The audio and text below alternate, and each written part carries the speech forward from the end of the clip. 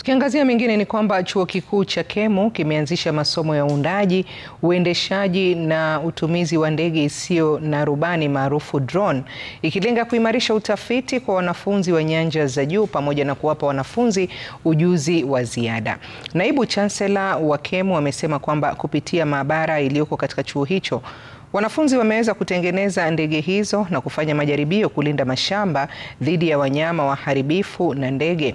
Chuo hicho kinalenga kutumia teknolojia hiyo kwenye utafiti wa afya, ukulima pamoja na kuimarisha usalama.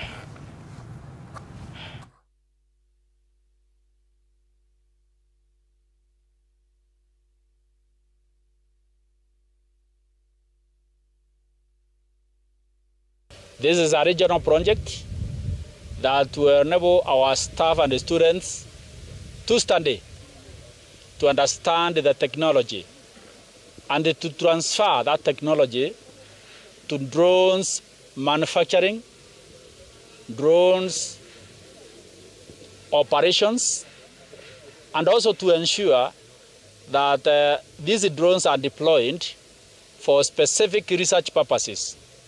We had a drone that was meant to be deployed on farms, on large plantations, for the purpose of it had a system with ultrasonic sounds to scare away birds in large plantations. That is a prototype we have in our office. That is the first one, but we hope to implement it further. With the technology and with the skill on drone flying, we are able to impact the youth to not only learn how to fly, but also how to manufacture and how to build their own career, which is within a very young and growing industry.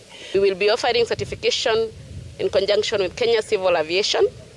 So when the students are trained here, they'll get a certification. We're not just training them for fun. They will be able to get a certificate for that training. And they'll be able now to be a licensed drone pilot in the country.